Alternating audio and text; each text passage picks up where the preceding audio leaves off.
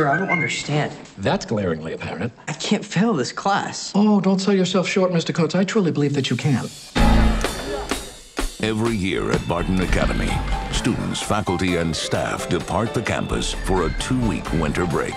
But there are always an unfortunate few who have nowhere to go for the holidays. They're known as the Holdovers. Mr. Hunham. Hello, Mary. I had you guys stuck with babysitting duty this year. How'd you manage that? You know, he used to be a student, right? Yeah, that's why he knows how to inflict maximum pain on us. I thought all the Nazis were hiding in Argentina. Stifle it, Tully.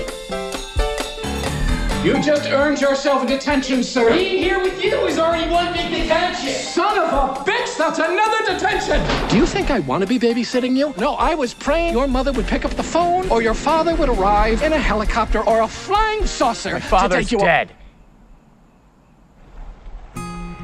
You don't tell a boy that's been left behind at Christmas that nobody wants him? What's wrong with you? There's nobody here, okay? You stay out of my way, and I'll stay out of yours. Let me sleep. Now, most of the kids dislike you, pretty much hate you. Teachers too. You know that, right? I find the world a bitter and complicated place, and it seems to feel the same way about me. I think you and I have this in common. I don't think I've ever had a real family Christmas like this before. Thank you, Mary. You're welcome.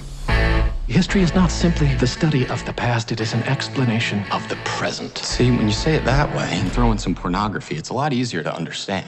No matter what you are. I'd like to propose a toast to my 2 unlikely companions.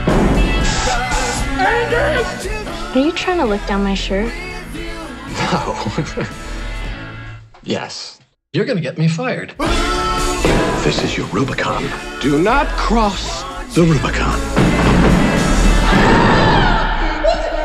The Holdovers.